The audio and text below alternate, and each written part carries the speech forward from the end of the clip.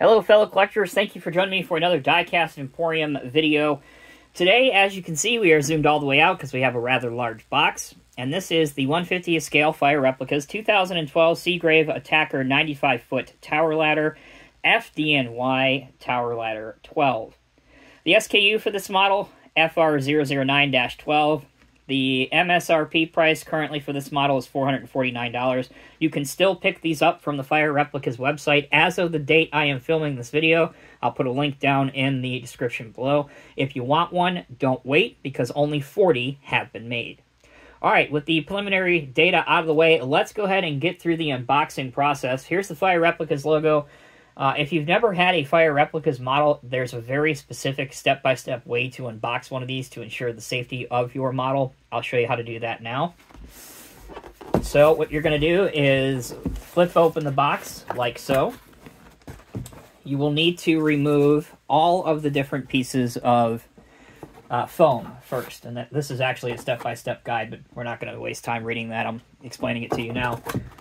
But again, make sure you take all of the protection pieces out of the box first. So there should be a total of 5, one on each of the 4 sides, and then, of course, the one that sits on the top piece. Grab this stuff out carefully here. All right, and hopefully with the camera being zoomed all the way out, you can now see at least the top of the truck and the black ribbons. Those ribbons are basically lifting straps. So you grab a hold of the ribbons, make sure that it is secure, lift straight up, and your model will come out of the box. Allow me to move the box here for just a second. Now, you can get rid of the black ribbons for now. You can take them out from underneath the model. So basically now you're left with the acrylic case, the base, and then the model itself. To remove the acrylic case, lift again straight up very, very carefully. And the case does have this bit of protection around it, this sticker-like material. You can remove that if you want, totally up to you. I tend just to leave mine on, but again, collector preference. And then the last piece of packaging to remove is this little piece of protective paper that sits right up on top of the tower ladder. And with that done, your model is free from the box, and the unboxing is complete. Okay, now we're going to go step by step through all of the details that can be found on this unbelievable scale model replica. I can't explain this to you enough, guys. These models look so good in person. It's really hard to imagine that you are looking at a replica. It really does look like the real truck. Now, Fire Replicas models are not functional. Again, nothing functions on this model, nor is it intended to function, so don't try to raise the ladder, drop the outriggers, open any doors, etc., etc. These are meant to be of the utmost highest quality in terms of just a model that is made to be admired and looked at. All right, again, let's start with going over some of the details. I'm sure there are some that I will miss, but I will try to do my very, very best.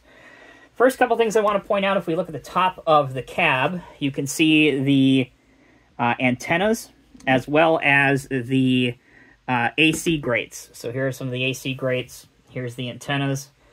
As you can see, obviously we have some lights here as well. Let's move toward the front of the rig, of the apparatus. Obviously you have a large number 12 for the company number, both on the stainless steel grille and also on the red part, the bottom of the bumper. These two devices that kind of look like jack stands, for lack of a better term, they really are. They're known as outriggers or stabilizers. On tower ladders, typically there are a total of 6 stabilizers or outriggers. There's 2 in the front, 1 on each side behind the rearmost axle, and then 2 large ones here and here, the ones that look like a giant L. The idea is that the smaller ones would go down first, lift the truck off the ground a bit, and then the larger ones would deploy down and completely lift the apparatus off of the ground. It's the same principle if you have a crane or even a backhoe. The idea is to stabilize the rig so that the aerial ladder can be operated safely without fear of the truck tipping over. All right, continuing. I should have stayed at the front, but forgive me, I got off on a little bit of a tangent there. If you look inside the truck, it might be pretty difficult to pick up on camera. Yeah, I'm not sure I'm going to be able to get this to show you guys. So you'll just have to take my word for it. The detailed interior is so well done that the back of the headrests on the seats have the FDNY logo on them, which I think is unbelievably cool. Speaking of stainless steel pieces, we have the steps here. Obviously, you want to be careful when climbing into one of these trucks, so we've got steps all over the place. Moving along now to the side, the details continue. This orange piece is what's known as a Stokes basket or a rescue basket. They've gone as far as to include a large water cooler. Obviously, water and staying hydrated during a fire is critically important. And then you have Dirty Dozen written out on one of the main hydraulic rams that would operate the tower ladder. You also have Tower Ladder 12 on the steel ladder signs. Usually those are all specific to whatever ladder company in New York City and really throughout the world. We have cables on both sides, including a warning label, which you may not be able to see on camera, but there's a yellow warning label. Different lights here. Another great detail that I appreciate, because it's the smaller stuff that I think really make these models come alive. You can see the different grab handles here as you're gaining access to climb up to get into the bucket of the truck. So let's now move to the rear. Generally speaking, there are 3 different types of aerial trucks that are used by most fire departments in New York City included. You have this one, which is a tower ladder. You have a rear mount aerial ladder, typically 95 or 100, up to 105 foot.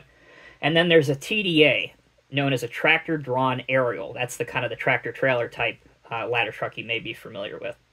But the advantage of using a tower ladder is this is used to rescue people, for the most part. And also you can spray, with this nozzle here, you can spray a high volume of water into a building that's on fire. And obviously that's always imperative when you're trying to extinguish a blaze. On the back, you have the shackles as well, more diamond plated texturing, the lights, more warning labels. If you look right here, there's a license plate on the bucket, which hopefully, if I can get just right, is a New York license plate with Dirty Dozen on it. I know it's a little hard to see, but we have to work with what we have to work with. Looking from the top down, inside the bucket, you'll find the controls.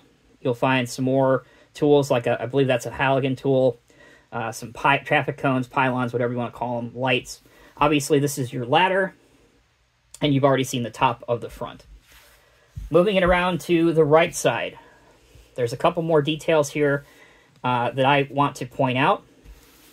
The yellow piece is an extractor fan. Obviously, you would put that into a smoky building and help get the smoke out so you can see better. Here's the other side of the Stokes basket as well. The incredible decals on this model continue. Down here we have dial 911 to report a fire, Fire Department of New York, even warning labels on the outriggers and jacks, which I think is super cool. We have the exhaust, which exits right here. Some fire extinguishers, and even more impressive diamond plate texturing work all throughout. So, last thing I want to point out about this model before we get to the conclusion are the model dimensions, because I know a lot of people care about those. So the dimensions of the model itself, not including the base, are 11 inches long, 2.5 inches wide by 2.75 inches tall. If you would like to leave the model on the base, as it is intended to be done, that brings your measurements up to 15.5 inches long, 6 inches wide by 5.25 inches tall. So in conclusion, the Fire Replicas 150th scale FDNY Tower Ladder 12, which is a 2012 Seagrave Attacker, 95 foot, tower ladder. This is a beautiful model, as are every Fire Replicas piece that I have ever seen. They are not inexpensive, but again, as the old adage goes, you get what you pay for, and that is certainly the case with this. These are beautiful trucks, and certainly anyone that is a fan of the fire department or fire apparatus would absolutely, I would put my name next to it, absolutely encourage you to pick one of these up. And again, only 40 have been made. So if you've been thinking about getting one, don't waste any time. Pick one up for sure. Alright guys, thank you all so very much for watching. If you enjoyed this video, please let me know down in the comments section below. Make sure you give us a like and subscribe to us. And if you look at our screen right now, you'll see a couple other links for some recently filmed Fire Replicas videos, so definitely check those out as well. Take care, be well. I'll see you in the next review.